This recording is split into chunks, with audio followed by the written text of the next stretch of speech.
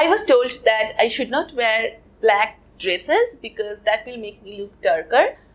I was also told that I cannot have black coffee because that will increase the melanin production in my skin and it will make me darker.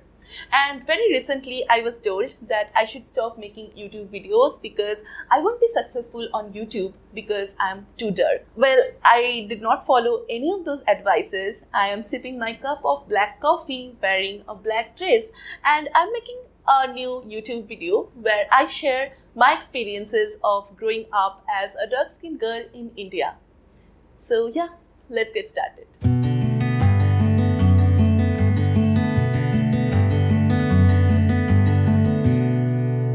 So before I start this video, let me give a quick disclaimer. I'm not creating this video because I want any kind of sympathy or attention.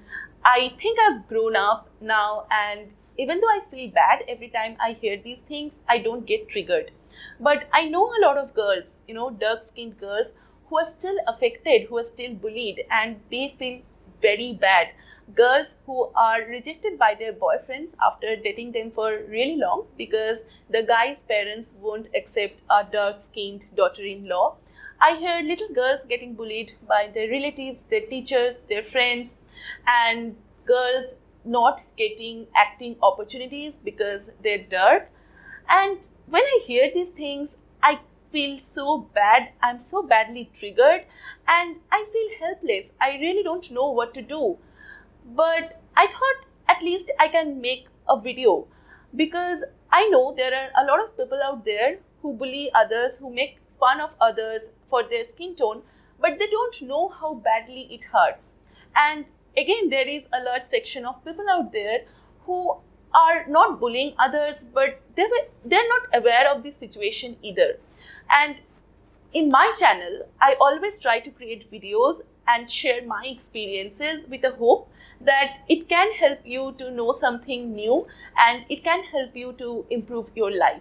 So I thought I will share my experience and maybe you will learn about something. And if some dark-skinned girl like me is watching this video, I want you to know that you are not alone. You are not alone in this journey, and whatever you are going through right now, it's not your fault. So yeah, this video is going to be a little long and chatty, but I hope you will love this video. So the first time when I was bullied for my skin tone was when I was 3 years old. I was a prep school student and I was playing with my classmates. It was some sort of cops chasing the thieves sort of a game. And one of my batchmates, who was also 3 years old at that point of time, came up to me and told me that you have to be the thief all the time. And I asked why. So he said that, you have dark skin, so you are a criminal, you are a bad person, so you have to be the thief. And I believed him. I was like, okay, maybe you are right. And I came back home and I told my mom that this happened. So my mom understood what is going on and she told me that, no, you are not a criminal, you are not a bad person. But I believed what my friend said. And at this point, I also have to mention what my parents were like. They were the most supportive parents, they still are, but yeah, I mean, they never judged me for my skin tone, never ever did. And I think my parents also knew that I'm going to face this in the outer world. So they always kept telling me that my skin tone does not matter, what I do as a person, how I treat others, how I behave, how I conduct myself, how I am in my studies. These are the things that are going to shape me as a person in a long run. And I understand that, but you know what, when you are going out and you are interacting with hundreds of other people and most of them are judging you for your skin tone, your insecurities start building up. So when I was in school, yes, I was very lucky. Most of my batchmates and my teachers were very supportive. They loved me. I mean, yeah, some of my friends used to make fun of me. They used to call me Kali and all, but that was in a very funny way, and because they were not aware that what they're doing is bullying. So I remember I was in the 7th standard and I started crying one day because I was feeling very bad, and my English teacher noted it. So she told everyone that what you are doing is wrong, and she explained it to them, and after that they never did this. But when I was in the primary school, I remember a few incidents, and those things really made me feel very bad. So I was in the second standard and I was supposed to recite a poem for my school annual function, and it was a solo performance. And I was very excited about it. I loved performing, I loved reciting, so I practiced really hard. And then just a week before the program, the teacher who was organizing the event called me, asked me to recite out the poem, and I did. And then she told me that, you know what, it's not really good. I think you should not do this. I will ask someone else to recite the poem, and if you can do some group performance. And I felt very bad. And this teacher, she was one of my favorite teachers. And I thought that maybe my recitation is not great. So I moved away, but I was still standing very close to her. And I vividly remembered this. She told this to another teacher that, you know, Esha does not really look very nice. She's very dark, very tomboyish, and she won't look good performing alone on the stage. So I will select this another girl who was very pretty and cute. And I was feeling very bad, but at that point of time, I had no idea that this is not my fault.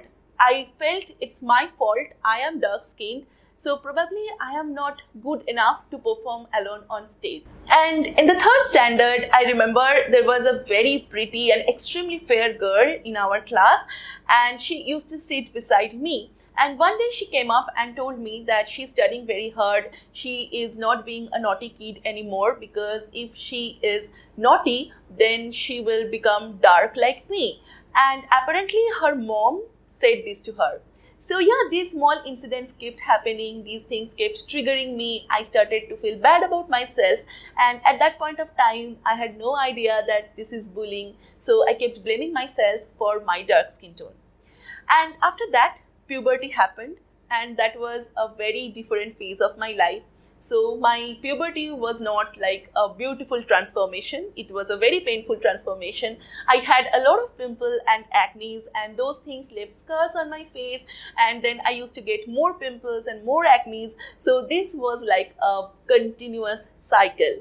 And I was also a very outgoing person. I used to play a lot. I used to cycle a lot. I used to play kabaddi. I used to run. So I was always outdoors in the daytime, and I used to get tanned very badly. So at that point of time, there was no concept of, you know, sunscreen or taking care of your skin. And I was also a kid. So I had a very bad tan on my face. It was discolored. There was these dark patches on my face. And suddenly everyone around me was so concerned about how I am looking. So all my relatives and neighbors started coming up with weird advices to me and my mom. And the advices were like, you know, apply sandalwood paste on your face every day, apply turmeric paste on your face every day, don't go out to play, don't drink coffee, don't drink this, don't eat that. And everyone was concerned that how my parents are going to marry me off. And at that point of time, I was 11 or 12 years old.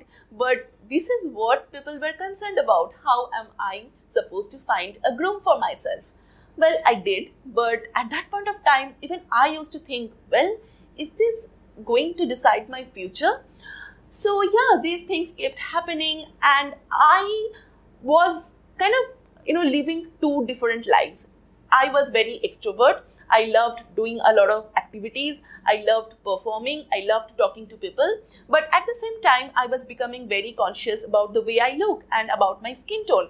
And that is supposed to happen when you hit your puberty. Your hormones keep changing, and they keep changing the way you think about yourself. So I was also becoming very conscious about myself. I used to feel scared to go up to people and talk to them, because I was always worried what they will think of me. So yeah, these things kept happening throughout my school life. I think things started changing a lot when I went to college. I met a lot of people who were very aware of these things, and they accepted me irrespective of the way I look. Yes, there were still a few people who were judgmental, and I remember this one incident. So there is this one incident from college that I will always remember. There was this guy who claimed to be very intellectual and well-read and everything.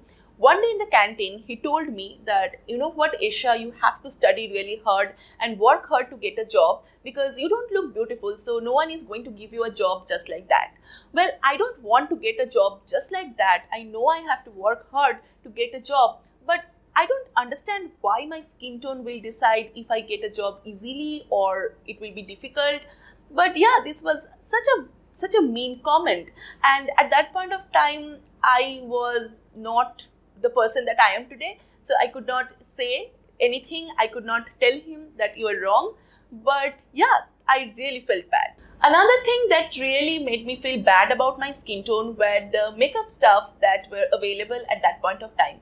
So this was when I was 12 or 13 years old, I think some 15 years back, and I convinced my mom to buy me a foundation and she agreed. So I was very happy. I went to the shop and asked the salesperson to show me a few foundations, and this very reputed brand from India, they had 3 foundation shades at that point of time, which were like extremely fair, very fair, and still fair. And the person gave me this last foundation shade and told me that, you know what, this is supposed to be the right one for your skin tone. This is made for dark people. And she swatched it on my hand and somehow managed to convince me that it is right for me. So I bought it, I applied it on my face, and it looked like a horrible white mask. So at that time, I told myself that, well, you know what, this foundation is supposed to be for dark skin. So maybe this is the last acceptable shade of dark and you are darker than that. So it's your fault, not the foundation's fault. So I think I finally learned to accept myself the way I am and love myself the way I am in 2013 or 2014. It was the time when I met my amazing boyfriend, who is my amazing husband now, and he liked me the way I am. I still remember the first day I met him. I was looking horrible. I had a chemistry practical class and I met him immediately after that, and I was all sweaty and tanned, and I was like, oh God, I'm looking so bad. But then I told myself that if this guy does not like me like this, then there's no point in talking to him. And we had such a lovely conversation, and when I came back home, I told him that sorry, I was not ready, and he said that I like that about you. And that kind of changed the way I think about myself, and that gave me a lot of confidence. Like, I always knew that my parents love me, my close friends love me, but getting that compliment from someone who was a stranger back then, it really made me feel very good about myself. And also in 2014, I was watching a lot of YouTube videos, I was reading a lot of blogs, and a lot of beautiful people around the world were talking about these things, you know, about colorism and how it is bad and how this should come to an end. I was watching a lot of Latin American beauty bloggers who had beautiful, gorgeous skin tone, and they were using makeup not to hide their imperfection but to create art. And I think I fell in love with makeup for the second time at that point of time, and my relationship with makeup and beauty became very healthy. And I also convinced myself that you are beautiful irrespective of your skin tone, and you can conquer the world and do anything you want, and your skin color cannot stop you from doing that. So yeah, this was my experience. I know for a lot of people it's even more difficult, and I feel so bad for them. I wish things were easier for them. And if you are watching this video and wondering how you can make a change, how you can do something that will change the situation, you can take very little steps, and I'm sure that will create a huge impact in a long run. So if you have a kid at your home, or if you know any kids, just, educate those kids about these things. Tell them that bullying someone for the way they look, for their skin tone, for their body type is not cool. I think kids need to learn these things along with studying. And kids always mimic whatever they're seeing around them. They look up to the elders, right? So if you know a kid and if you can teach this in their very early years, I'm sure they won't bully anyone even after they grow up. And try to stop using all the whitening creams and whitening products that are available out there, because it's 2021, guys, and the term whitening, skin whitening, should be banished from planet Earth. And if you ever see someone is getting bullied for her or his skin tone, take a stand and protest, even if that person is your worst enemy, because that is really important. And lastly, if you are dark skinned like me and if you blame yourself for your dark skin, don't do that. Be kind to yourself, and you are an amazing person and you can do everything on planet Earth, and your skin tone won't change the person you are and it cannot control your life. So yeah, that is it for this video. I really don't know what this video was supposed to be like, and yeah, I'm kind of relieved that I have finally made this video. Do share what you think about it. I will be back with a new video very soon. Till then, take care and bye bye.